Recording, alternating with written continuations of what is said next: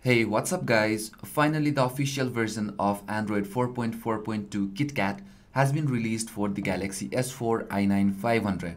The first firmware is released for Russia and you will be getting the OTA update very soon on your region. But if you are impatient to update your Galaxy S4 to the latest version of Android without voiding the warranty, this is the tutorial you need to follow. So firstly, this method will not void your warranty. Since this is an official firmware, you can install this firmware no matter where you live or whatever your region is. Plus, you will not be losing any of your apps and data. So first, hit link 1 from the description and download the firmware file as well as the PC Odin. Then download and install Samsung keys on your computer. You can get Samsung keys from the link too. Now, extract the firmware file on a folder for easier access. Now go ahead and extract PC Odin.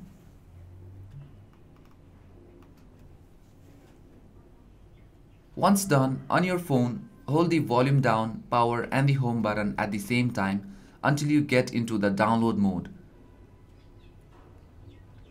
You can let go the keys once you see this.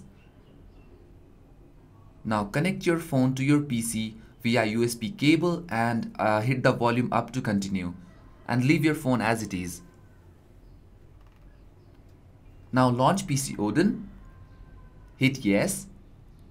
Over here you must see this IDCOM tab blue. If you don't have this blue, this means your drivers are not installed correctly. Try uninstalling and reinstalling the Samsung keys. Now click on AP and select the firmware file that you have extracted already, the .tar.md5 file.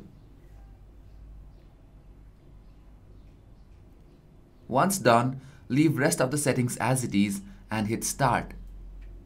So guys, if you are coming from a non-TouchWiz ROM, you might need to do a factory wipe before installing this official firmware because you might get stuck on the boot loop.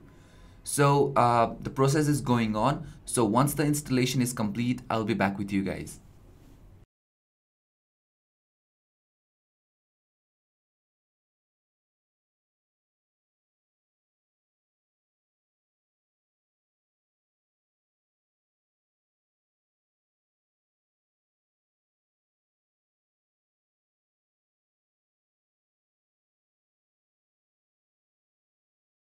Once it says reset, you can just unplug your phone from your PC.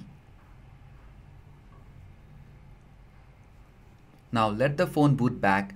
The first boot will take few minutes. Just be patient. I will be back once the device boots back.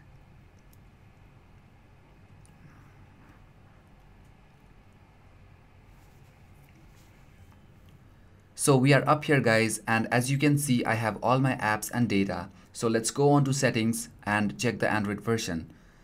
As you can see, we are running the Android 4.4.2 KitKat on the i9500 variant. As per the update goes, we don't have some major changes apart from the camera tweaks, TouchWiz tweaks and the white icons on the status bar. We even get some bloatwares with Russian language as this firmware was released in Russia first. You can uninstall it if you want to. So that's all for this video guys. If there's anything you want to ask, feel free to leave your comments on the comment section below. Thanks a lot for watching and you guys have a great day.